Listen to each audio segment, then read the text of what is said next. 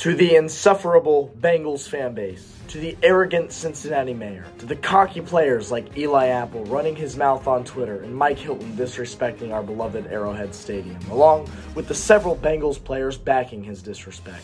I want to tell you the story of 392 days. 392 days ago, the Bengals narrowly escaped with a 3-point victory over the Chiefs in Week 17 in 2021.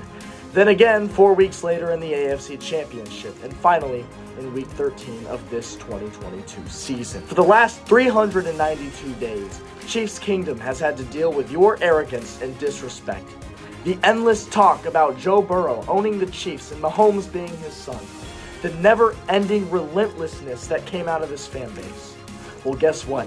While you were flaunting your 3-point victories and Super Bowl 56 loss, Chiefs Kingdom kept receipts. You had this coming for 392 days, Who Dey Nation. Kadarius Toney, Willie Gay Jr., Juju Smith-Schuster, L'Jarius Sneed, McCole Hardman, and Patrick Mahomes' ankle, all injured in this game. The Chiefs essentially running a practice squad, and it doesn't matter. You can blame the refs. You can whine about your O-line. You can cry about the outcome. You can cope by claiming it was rigged. Well, guess what? Your excuses are invalid, and they bore me. Eli Apple, Mike Hilton, Joseph Burrow, Cincinnati Mayor off top Purvel, and lastly, Who Dey Nation. I guess you had to play us. Enjoy eating this, and we'll see you next year.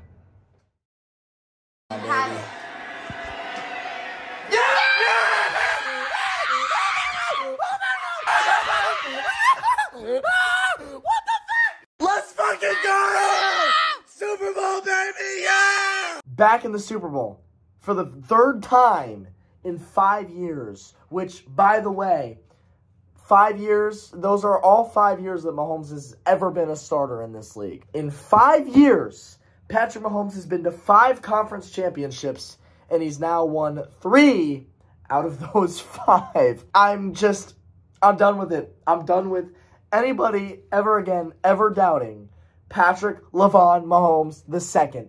I don't give a shit what anybody says. I don't give a shit about what people say about me talking about Mahomes, what people say about Mahomes himself. I don't give a shit. He is the modern day Michael Jordan of his league, and it's not even a fucking debate, in my opinion. I've never seen another quarterback in every year he's ever played in the league go to 5 conference titles, win 3 of them. I've never seen a quarterback win a game of this magnitude with a bad ankle and a practice squad receiving corps around him. I've never seen it. Only Patrick LaVon Mahomes II has ever done this. And this is why they need to put him in the Hall of Fame before he even retires. Not saying now, not saying next year, but in a good 10 years from now, and he's still playing, he's still in a Chief uniform at 37 years old, put him in the Hall of Fame. I don't even give a shit. He deserves it. The Chiefs win the coin toss. The Bengals get the ball first, and the Chiefs defense would make an early statement. In 3 minutes, the Bengals would run 5 plays. On 3rd and 9, Joe Burrow gets sacked by Frank the Shark Clark, and the Bengals have to punt it away. The Chiefs get the ball back, which, by the way, very first drive of the game, L'Jarius Sneed, our #1 cornerback, out, concussion. He's done for the game. After the first drive, so you already knew really early on it was going to take a lot for the Chiefs to get over that hump. Coming into this game, I didn't have high expectation. The Chiefs, we don't know how Mahomes is going to look with his ankle. We don't know how Travis Kelce's going to look with his back problems. We just don't know. We don't have enough information about how serious these injuries actually are. So you have Mahomes on a bad ankle, Travis Kelce's back bothering him, and then L'Jarius Sneed goes out. First drive of the game, just brutal. The Chiefs then get the ball back, and they would get a field goal in 7 plays, 3 minutes, 21 seconds. Harrison Butker from 43 yards. He is good. The Bengals get the ball back, and they would be forced to go 3 and out as Joe Burrow is once again sacked. It's a split by Willie Gay and Frank Clark. Then the very next play, Cincinnati would get a delay of game penalty.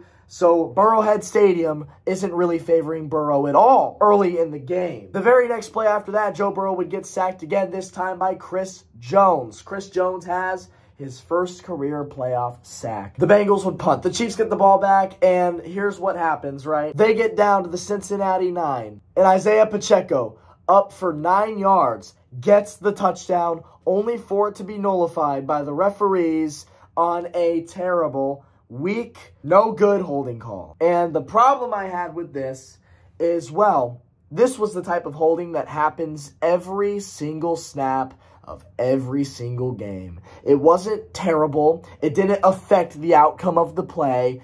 If you're going to call holdings, keep it consistent. Don't just pick and choose what plays you're going to call them. That's exactly what this ref crew did today. I didn't know Carl Sheffers was a part of this game, but apparently he tried his best. The Chiefs get a touchdown taken away, stripped away from them, stolen from them because of a terrible holding call. So they would have to eventually settle for a field goal 24 yards from Harrison Butker. Not to mention, on the first Kansas City drive, Kadarius Toney dropped a pass right in his hands in the end zone, and that would actually have to result in that 43-yarder from Butker. So what should have been 14-0 was 6-0 after 2 Kansas City drives. The Bengals get the ball back, and let's see what happens here. Joe Burrow is sacked again on 1st and 10 at the Cincinnati 49 by Karlaftis. So everybody's getting a sack early in this game. The Bengals O-line early on is proving that they're going to struggle. So what is that? 4 sacks allowed just through 1 quarter of this game. Early in the second quarter, they have 4 sacks already throughout the game. Eventually, they would get down to the Kansas City 15, red zone time for the Bengals, and they would be stopped by the Kansas City defense, settling for a 30-yard field goal from Evan McPherson. The Chiefs receive the ball back, and 4 minutes, 43 seconds later, on 8 plays, they would go 75 yards, and they get the touchdown. But not before, on 3rd and 1, Mahomes was sacked for no loss, no gain, but he was sacked at the Cincinnati 14, and Andy Reid and Patrick Mahomes made the gutsy decision to go for it on 4th and 1 at the Cincinnati 14. You want to know what Patrick LaVon Mahomes II does on this next play on 4th and 1 at the Cincinnati 14? He throws to the end zone for Travis Kelce, right into Kelce's hands for the touchdown. First Chiefs touchdown of the game. Well, really second, but the first one that counts. The first one that isn't dropped or nullified by the refs. The extra point is good. Just a gutsy call. 13-3 Chiefs. The Bengals get the ball back, and on their 3rd play of the drive, Burrow would get flustered. He would panic, and he would throw up a jump ball for Jalen Watson, who has an interception on Joe Burrow, and the Chiefs, what they would do next actually kind of fucking sucked. 3 straight incomplete passes. Not a single run at all. When Pacheco's been doing good thus far, not a single run at all. You have 2 minutes left in the half. You just get the ball back. You pick off Joe Burrow. The last thing you need is to go 3 and out. You absolutely have to get 3 here. They don't. They go 3 and out on 3 straight incomplete pass attempts. I couldn't understand the play calling on this drive. I couldn't understand it. 3 plays, 0 yards. They knocked off a crucial 19 seconds. Just a terrible drive for the Chiefs. And it was costly because the Bengals would get the ball back just 19 seconds later, as I stated, and they would eventually go down and get a field goal. But not before. But first, before that field goal, on 3rd and 2 at the Cincy 13, Joe Burrow would throw another interception, this time to Juan Thornhill. It was nullified by a Brian Cook defensive pass interference penalty, which I entirely agree with. It's clear as day. I mean, just take a look at it. It's clear as day. He just hit Hayden Hurst way too early. That's a simple play. As soon as it happened, I was like, oh, you gotta be fucking kidding me. Brian Cook, who's now having to play because of L'Jarius Sneed being out with a concussion, proved that he was riding the bench for a reason. I went to week 2, the Arrowhead opener this year against LA. Brian Cook gathered 2 penalties that game just by celebrating on the bench, running on the field, no helmet, just taunting for no reason. Brian Cook has a lot to work on as a player because he talks way too much for his role. He talks way too much. I've had a bone to pick with him all year because he doesn't get any playing time, rightfully so, but when he does stupid shit like this. Hits way too early, and that you're already seeing the effects of L'Jarius Sneed being out with a concussion. So the Bengals get the ball back like it's nothing, and they would make a couple of deep plays. They would get to the 3rd and goal at the Kansas City 5, and they would not get the touchdown. They would settle because they have 8. Listen, man, they have a couple of seconds left on the clock. It's either you run a play and hope for a touchdown from 5 yards out, which is not going to happen, or you just take your 3 points. And they took the 3 points. On 3rd and goal, they lined up McPherson. He gets it. It's 13-6 Kansas City going into halftime. To begin the second quarter, the Chiefs did what they weren't supposed to do, and that was go 3 and out once again. You get the ball back from winning the coin toss. You start off with the ball, and you don't do anything with it. You go 3 and out, extremely disappointing. And what I don't understand is on 3rd and 8, Mahomes threw a deep overthrow bomb intended for Marquez Valdez-Scantling. It's 3rd and 8. There's no reason to throw it that far. Just, I love you, Mahomie, but there was no reason to do that. Just take what yards you can get, but and the result of it is a 3 and out. And it felt all too familiar. It felt like an exact repeat of the last 3 games because it's the Chiefs who do stupid mental shit in the second half of the games versus the Bengals. This is how we always get edged out at the end by 3 points. Is one dumb mistake on the Chiefs' end that leads to them not getting any points. And this seemed costly for the Chiefs at the time, and it almost was. The Bengals get the ball back, and they tie it up as they would run 8 plays in 3 minutes, 35 seconds. It's a T. Higgins jump ball. He's double covered. I mean, okay, to be fair, Thornhill was a good 3 yards out when the ball arrived to T. Higgins. It was Jalen Watson that wasn't able to come up with the jump ball. He wasn't able to do anything about it. T. Higgins just catches it in the end zone, basically one-on-one for the touchdown. And the Bengals tie it up at 13. It's 13-13. The Chiefs get the ball back, and they must respond. But 2 plays before this T. Higgins touchdown, Willie Gay goes down with an injury, and he doesn't come back in the game. So here you go. That's 2 injuries on the day. On the 3rd play of this Chiefs drive, would you look at that? We have another injury. This time it's Mecole Hardman. Mecole Hardman gets hurt, and that's number 3 on the day for the Chiefs as far as injuries go. So just fantastic to see that. It's brutal. It's absolutely brutal. Despite Mecole Hardman's injury, and by the way, this was his first game back in several weeks. I think week 9 was the last game he had for the Chiefs. So this was his return game, and it seemed like he re-aggravated his injury that he'd been dealing with since all this time. So I think just unfortunate for him. But the boys play on. The Chiefs eventually get to the red zone, and on 3rd and 10 at the Cincinnati 19. So they're 19 yards out. 3rd and 10. Mahomes throws an absolute bullet to Marquez Valdez-Scantling. And it's just unreal what he does here. The ball had about this much room to not get tipped by the Bengals defense, and it found its way right into MVS's hands. Just an absolute threading of the needle play by Patrick LaVon Mahomes II. And this is just classic Mahomes. No other quarterback has thrown a bullet like that, threading the needle like that in that situation in the league. I'm sorry, it's not happening. I don't give a shit when you want to argue. If you want to argue, I don't give a shit. It's not happening. Mahomes proving why he's the best quarterback in the league, and proving why he's still the best quarterback in the league, even with a bothersome ankle. The Bengals get the ball back, and the Chiefs defense steps up huge. As they would get a stop on 3rd and 17, Burrow has an incomplete pass to T. Higgins, and they would have to punt. On the punt, the Chiefs would get a 10-yard penalty for offensive holding on, guess who, Brian Cook. So Brian Cook, I've heard his name twice in this game, and both times it was because there was a flag involved. So the Chiefs received the ball back, and the unfathomable happens. That might be a little exaggerated, but on 1st and 10 at the Cincinnati 46, Mahomes just makes an uncharacteristic, weird mistake. He gets the snap, and he tries to throw a screen, and it just rolls off his hand for a fumble. Just really weirdly. And the fumble is recovered by Cincinnati, and it was at this point where I was like, well, this fucking sucks. That is how you lose games, because that fumble came with 1 minute left in the 3rd. I'll tell you what, last time we played the Bengals in the regular season, it was a costly Travis Kelce fumble late in the game. That was the result of the Bengals win. So it was just terrible vibes from here on out, because the Bengals would turn that fumble into a touchdown. It's a Perrine 2-yard rush, and the game is tied at 20 apiece.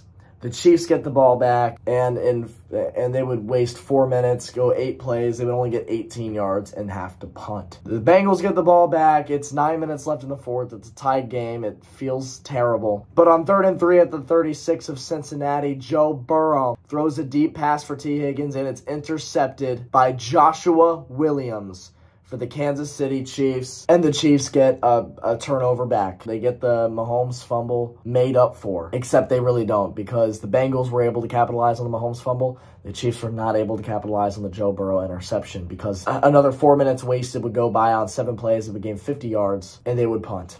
they would eventually punt. From the Cincinnati 37-2. It was really windy. Butker hadn't made a field goal from more than 50 in the warm-up, so they just said, nope, we're not going to risk that. We're not going to risk giving them that great field position. And here we go. The Bengals get the ball back with 2 minutes and 30 seconds left. It's 2020. It's a tied game. And it feels like a all too familiar nightmare scenario for the Kansas City Chiefs, as the Bengals had a prime opportunity to kill the clock, go down, and get a game-winning field goal to send them to their second straight Super Bowl. At this point in the game, mind you, Juju Smith-Schuster had also been taken out with an injury, so the Chiefs just can't catch a break.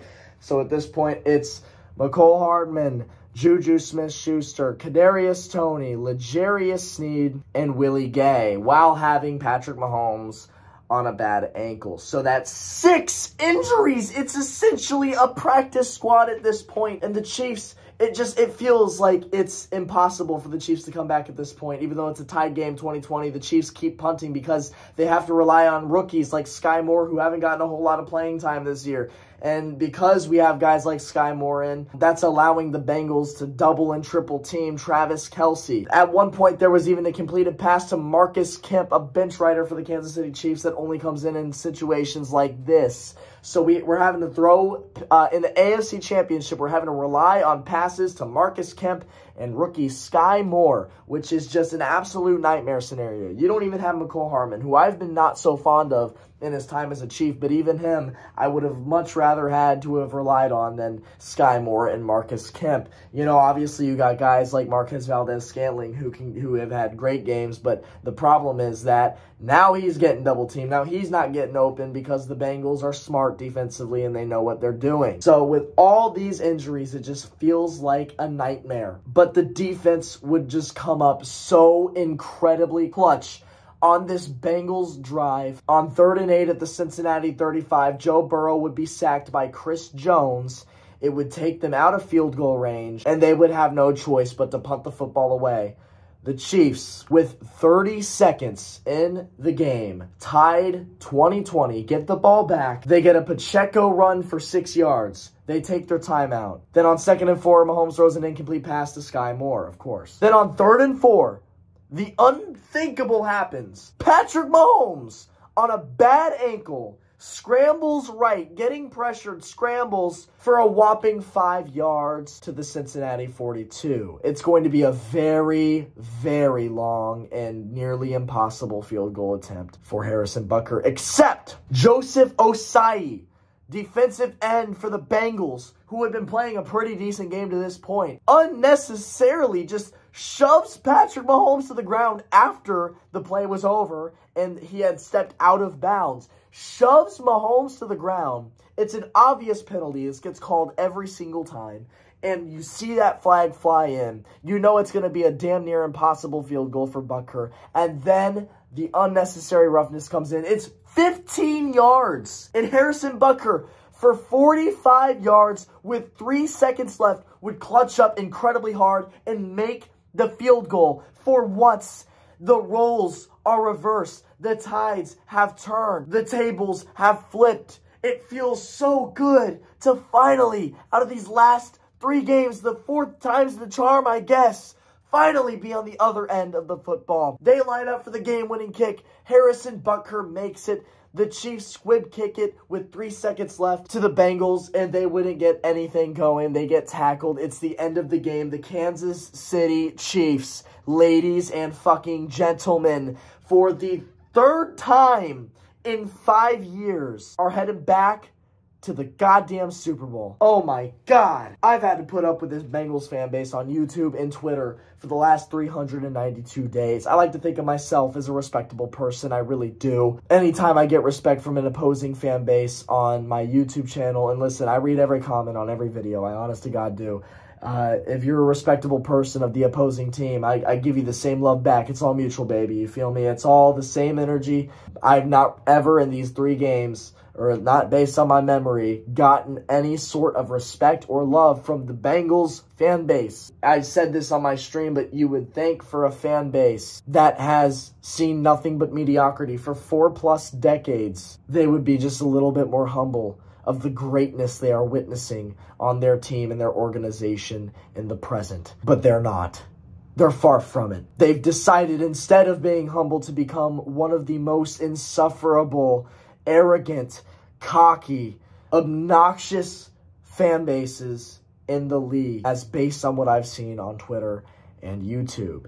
And I'm not making an assumption about the entire fan base. Obviously, every fan base has your bad apples. Obviously, on Twitter, you're going to see a lot more bad apples than good apples. It's the real-life interactions which truly judge how great Bengals fans are.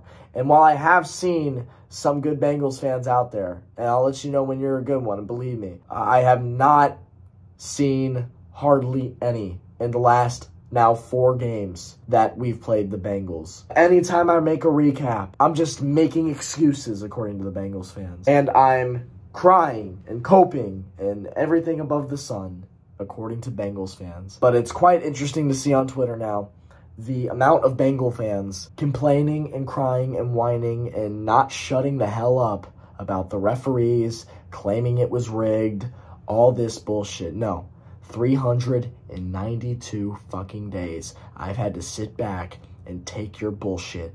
Take every fucking word you're saying because I can't defend myself. Congratulations, you narrowly escaped with 3-point victories all 3 games in a row.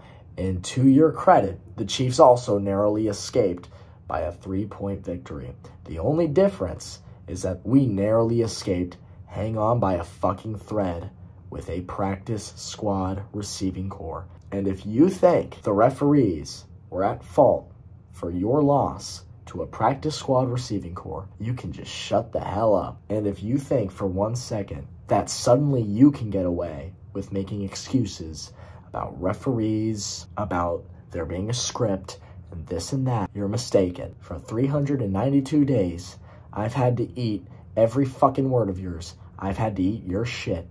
Well, guess what, buddy? You're eating ours now. Let's fucking go! Back in the Super Bowl, baby. Can't even believe it. 2 weeks from now, Arizona, the Kansas City Chiefs are ending their season where they began. Let's fucking go. Go Chiefs, baby. See you in 2 weeks. Peace out.